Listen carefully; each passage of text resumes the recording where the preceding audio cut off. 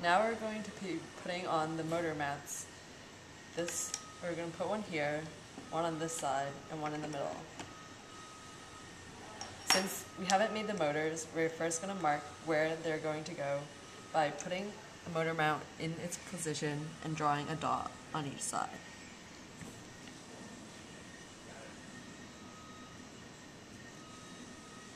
And same on the other side.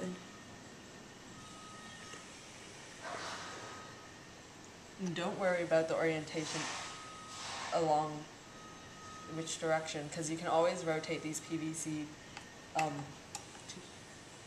tubing to change the direction of the motor. So now we've drawn a dot where the hole should be, and we're going to take a drill to drill holes. Before using the drill, make sure you put on your safety glasses.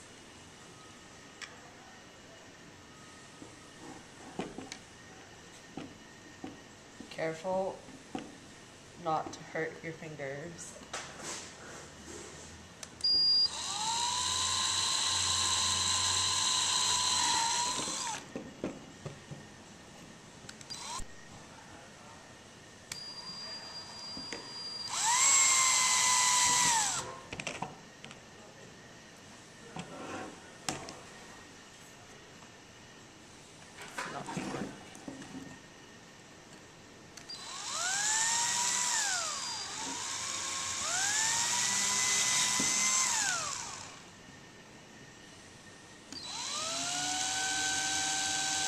Careful not to make the holes too big, or the screws won't fit in tightly.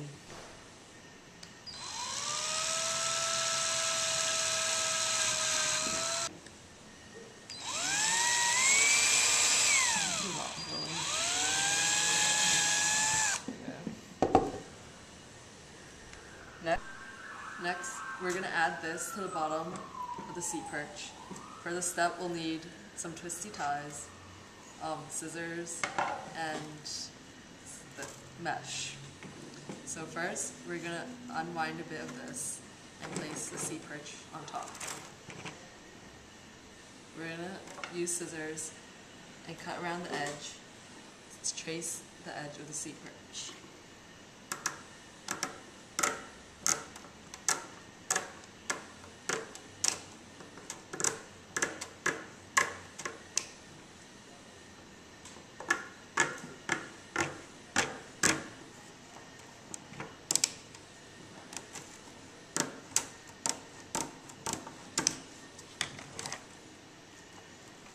That looks about right.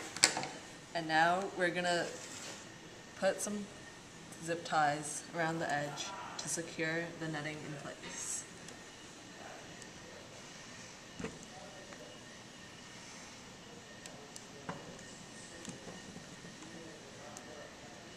After you put it on, give it an extra little tug to make sure it's as far in as it can go. Then using scissors, cut off the end. And now repeat for each of the other ties. The placement of the twist ties is up to you, but you should try to use 4 to 6 twist ties to secure it in place. Alright, we're all done with the frame of the Sea Perch. Now let's begin motors.